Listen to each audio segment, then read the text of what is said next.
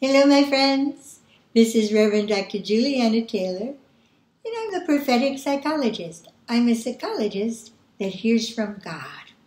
So God loves to show me things that give us spiritual authority, that our authority can come above the soul realm. That's the conquering of mental dilemmas, is to have the spirit come above the mind. Amen.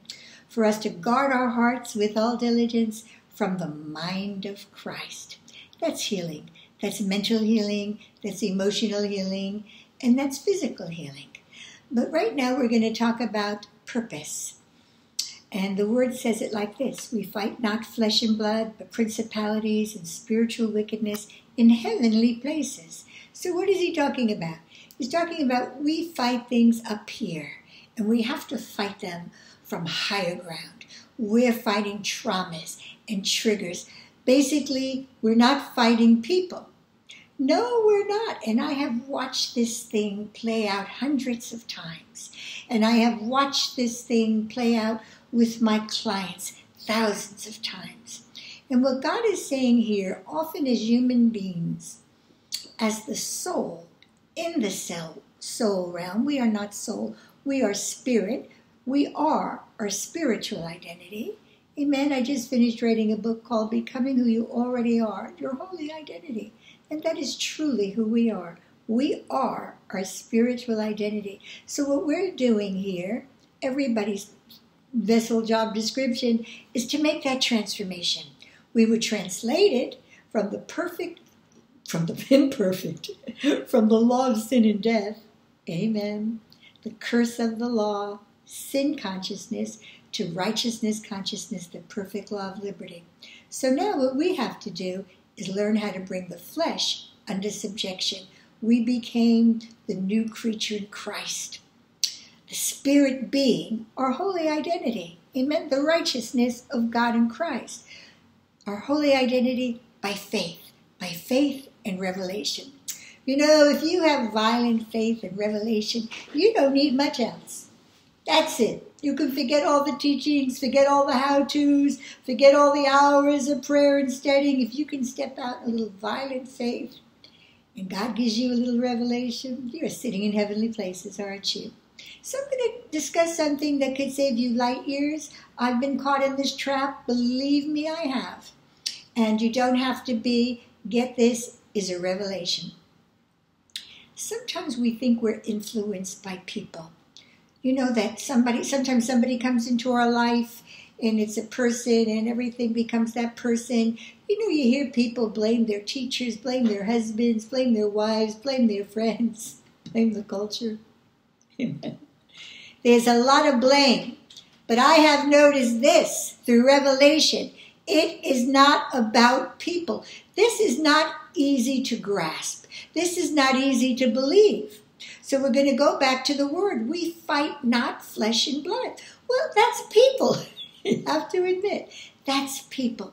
So what do you mean? What do you mean? What am I fighting? Well, that can lead us to believe that maybe we're fighting devils, but that's not what God is saying.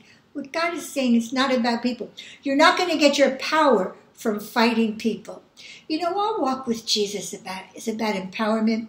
It's about spiritual empowerment, our spiritual authority, our divine rights, our relationship, abiding in Him, that we may do greater works. What does that mean? We may be Christ on earth with all that experience now that He had in His life, with the Holy Ghost to live that, to be empowered as spirit beings. God is not empowering our flesh. Amen. Why would He? The flesh is enmity against God and against us. The flesh is warring us for position. The flesh lusts against the spirit, and the spirit lusts against the flesh. Amen. Anyway, purpose. Your purpose, hallelujah, has the power, hallelujah, to raise your spirit above the flesh. It has the power to do that. Faith has the power to do that, and your purpose has the power to do that as well. Amen? So now, The flesh that lusts against the spirit. Hear this, beloved, because this could save you a lifetime of trying to fix yourself, talking about this in therapy. I was a shrink in the world. I have a PhD in psychology. With my clients and myself, I did the emotional release work. I did the primal scream. I did the transactional analysis, the Freudian, the you name it, Gestalt, and it was a great experience. And what I learned was I couldn't get healed. But that is better than somebody thinking you can. If I went to graduate school and spent all those years as a psychologist to be firm in my stand, knowing that that system did not heal me, because I ended up dying and God had to come and heal me. Hallelujah. Raise me from the dead. Hallelujah. Of lupus and environmental illness.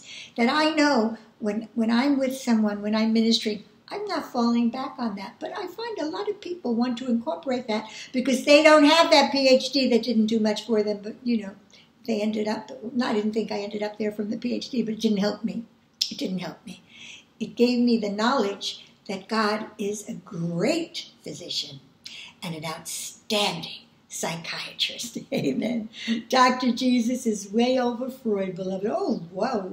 Literal light years.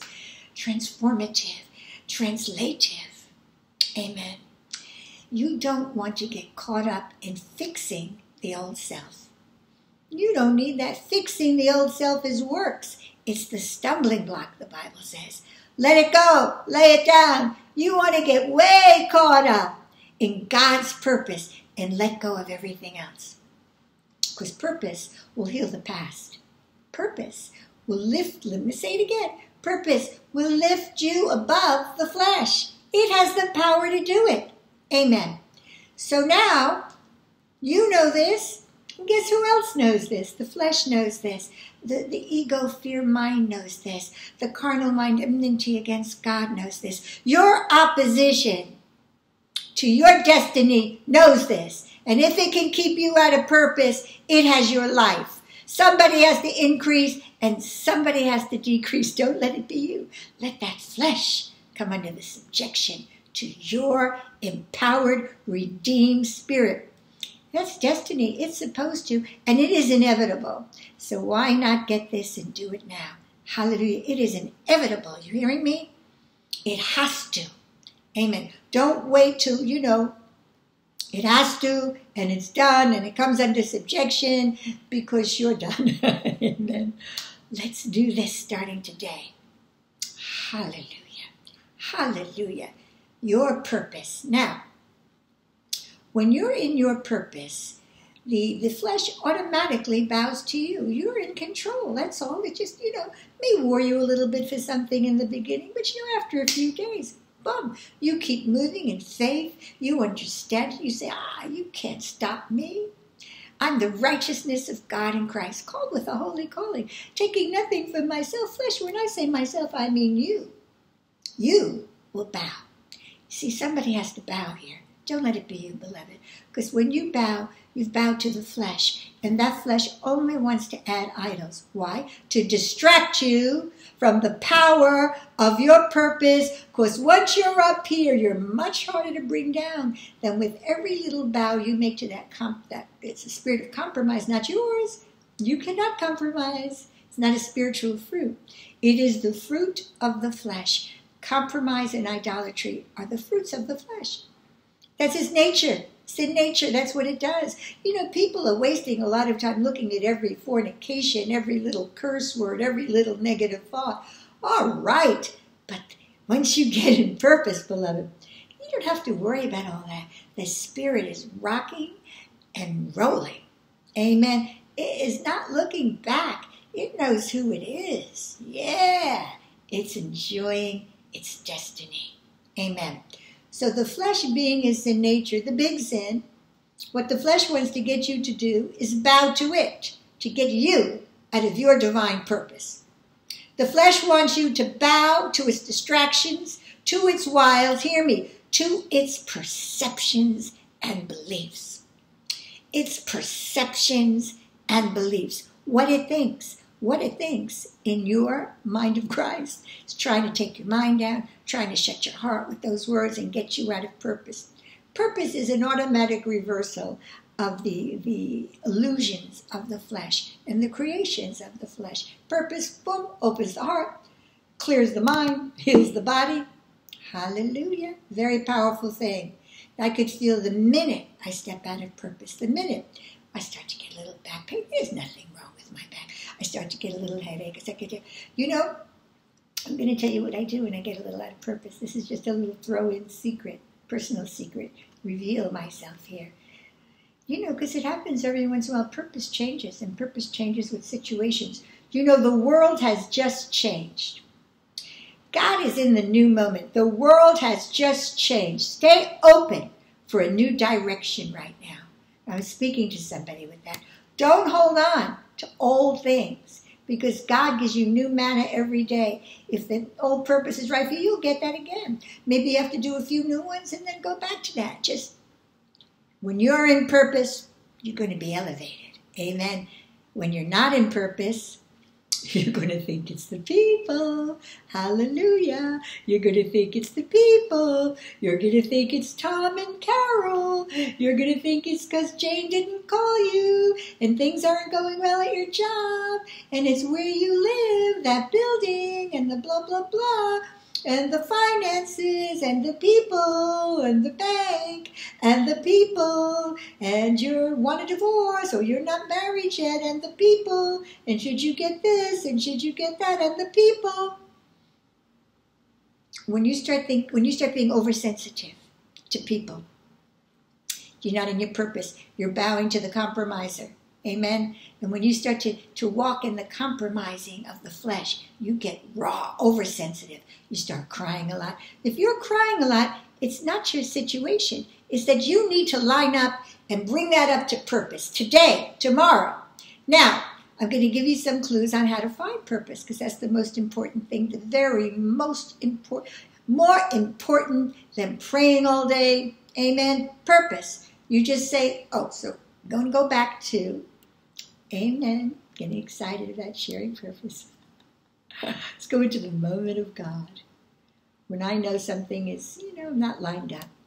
There's a purpose I'm not in. Amen. I want to find out what it is. I let everything go. And I say to God, I go out. I let everything go. All thoughts, all ideas, all agenda, everything I could possibly think it is. And most importantly, I let go of the fear mind, fear and doubt thinking, and praying about it. Oh, Lord, what can it be? You get through that. What is it? Where are you, God? What should I do? Oh, Lord, oh, Lord, oh, Lord. You call a friend. What do you think I should do? You see, oof, hallelujah. I feel that when I say it. All that is shutting your heart down. That's the flesh. That's not even you. That is the flesh seducing you to get more out of purpose, to get lost, to get confused, to go in doubt. It's attacking you now. It's kicking you when you are down. Let go of everything. Get out of your house. Get out of your head. Get out of your head. Let go by faith. Let go of thought. When I say let go of everything, I say let go of thought. And I say get out of your house when you get out of your head, because it's very hard to do it if you're home alone or with other people. You're being distracted. Get out. And I say to God, it's your universe. I thank you for the manifestation. I'll go sit at Starbucks. I'll go buy a little something at a store. I'll go to Rite Aid and wait online. Amen. And you know what happens? Oh, yes, yes, yes, yes, yes. Starts to manifest. I've asked for it by faith, and now God is showing me crazy situation. I just had a crazy situation last week. God redirected me. Fabulous. Amen. Crazy things start to happen where God is showing you, this is what's going to happen over here. Move on from that. Hallelujah. This is the potential over here. Wake up. Wake up. Amen. You'll call all of a sudden, a friend will call you, haven't spoken to in a long time. They'll say it. What I'm saying is be aware of it. It's not negative things happening to you. Give it to God and let it manifest. It's so exciting. It's revelation. Honestly, it is. And then once you get it, you're in the right direction. God will build on that. Amen. Let go. Let God and get in purpose. Another purpose idea is you get up in the morning, you set your intent the night before to do that purpose, to go and experience that thing. How feel the anointing of God? To do that purpose, to go experience that thing. You go to bed, you say, tomorrow, Lord, I'm going to step out in that. I thank you that you manifest. You know, even if there's a little attack, it could be the flesh going, but that you manifest in the day, where I go, what happens, who I meet. You know, that I see it, that it's magnified to manifestation. I call it a Holy Spirit magnification, and it is it is God talking to you. It's a very, very beautiful thing. I guarantee you this, beloved. If right now you're not sure of your purpose, if you don't know, you've been tossed a little bit, we're in a pandemic, it's very distracting. Fear comes up and you can't feel the leading of the Lord, or maybe you're in your purpose and then through all this stress and the news, I suggest this to you. Shut the devices. Shut the news 100%. I had to do it. Shut the news 100%. Shut the smartphones when it's coming in. Shut off the notification buttons. Lay the Facebook, the Messenger, because it's all going over the same thing. Fear and doubt coming in. Look at this, look at that. It will take your being able to receive from God. You've got too much going on. Amen. Lay the mind down. Clear yourself out a little bit. Put some word in, anything of Jesus. Don't even do it. Don't do it online. Let God speak to you through his word. Just make a commitment. It's like a fast. Make a commitment. Lay it down for a couple of days, Lord. I want to hear from you. Thank you, Jesus, for the Holy Spirit magnification. Set your intent before you go to bed. Tomorrow, Lord, I would like to know if this is your purpose. I have a feeling it might be. But I want to witness. Amen. I want the notification from you, not from Facebook. Amen? Amen. Not from Twitter, Lord. Not from YouTube. I want it from you. And you get up and you see how you feel and you start to move in that direction. I guarantee you within a couple hours you'll know. Let's say it's wrong. Thank you, Jesus. Thank you, Jesus. You realize it's wrong. Take that one off the list. You've got another night to go to bed and get up. Amen? You get up tomorrow. You get up the next day. Get the next day. I guarantee you within 7 days you got this thing down. And you are in the spirit of the holy living God. You are in the spirit and you are anointed by the Holy Ghost. And you are not fighting flesh and blood. And all those people don't have any meaning anymore in a negative way. You're not triggered. You're not raw. You're not crying. You're not sensitive. You're sitting in heavenly places in Christ Jesus. I love you. God bless you. Let me know what happens. How many purposes you had to go through. Maybe the first one. I hope so. God bless you.